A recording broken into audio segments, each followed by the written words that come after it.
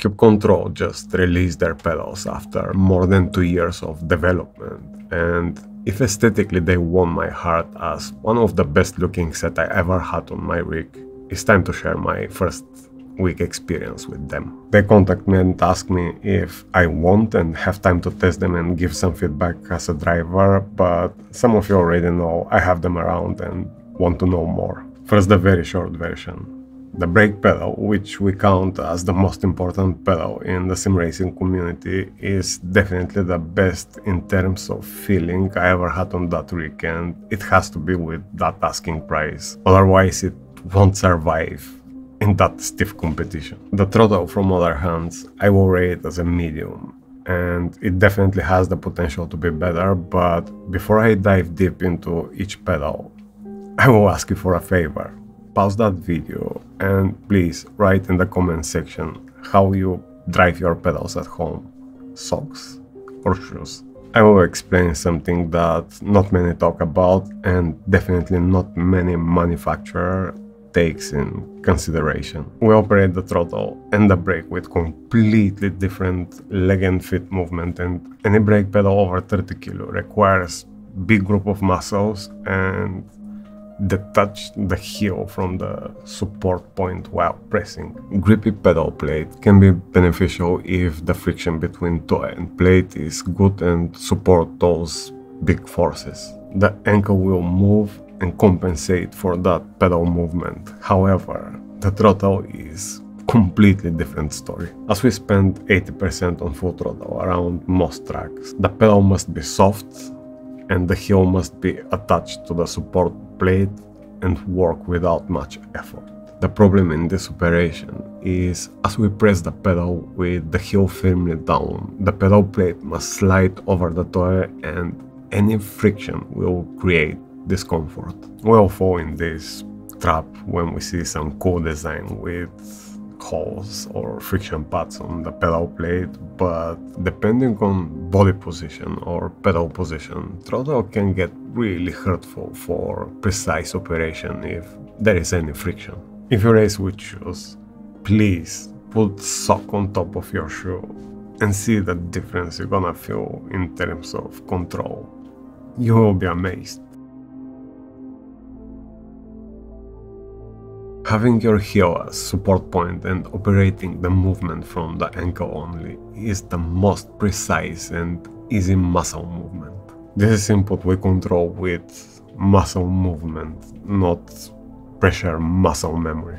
This pedal is good and fortunately have enough adjustability to make it comfortable from my sitting position. The 16-bit sensor have enough resolution to cover even the shorter throw, which we can adjust from here, and the torsical spring can be adjusted from super soft to just strong enough and give little fatigue on my muscle, keeping it down for extended period of time. The structure looks solid with very subtle play on that piston system, which is to be expected as those are adjustable moving parts, and the ball bearing is rock solid. 4 slots on the brake for angle adjustment, 4 slots on the GT plate for height adjustment, and 2 slots on the formal plate. The GT plate for my taste have more friction than I personally prefer for socks driving and a bit smaller, and the F1 plate however have good size and zero friction, but those extra empty holes have sharp edges and create little discomfort while my feet sliding on the plate. So, except of having really beautiful design and lots of adjustments, there is nothing really special on this throttle pedal to really impress me. However, the brake pedal is completely different story. It really is the best pedal I ever felt on my rig, and I have tested quite a lot. That concept of mixing springs with elastomer and damper kit on top, it really looks like optimal set for natural feeling in driving. I still haven't had the chance to experience all the different mixture of springs and elastomers, but even in stock, I instantly fall in love. That progressive feeling in compression and decompression makes my life so much easier. If you understand driving, you know how important it is to control the turn in and out, not just with the steering inputs, but also with pedal inputs, and understanding and feeling the entire throttle and brake cycle. I guess that progression from spring compression to elastomer compression and all that movement dumped from the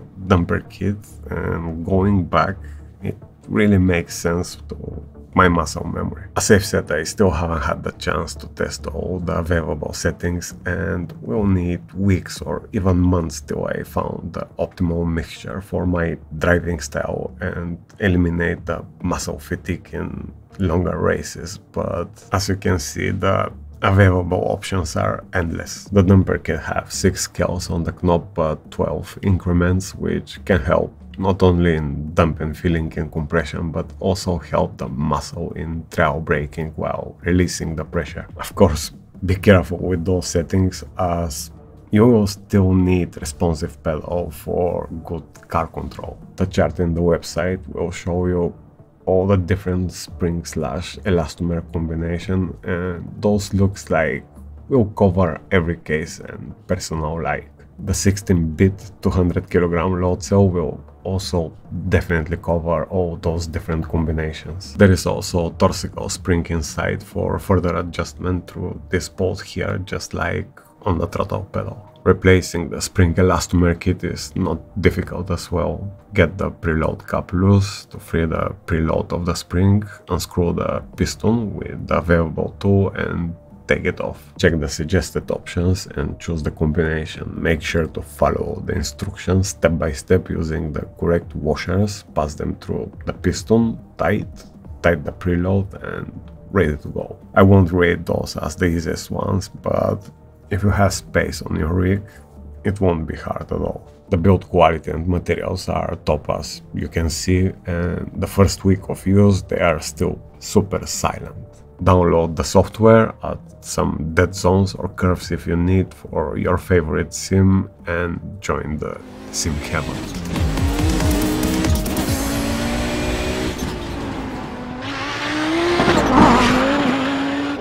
That idea of mixing springs with elastomers really feel great in combination with that dumper kit.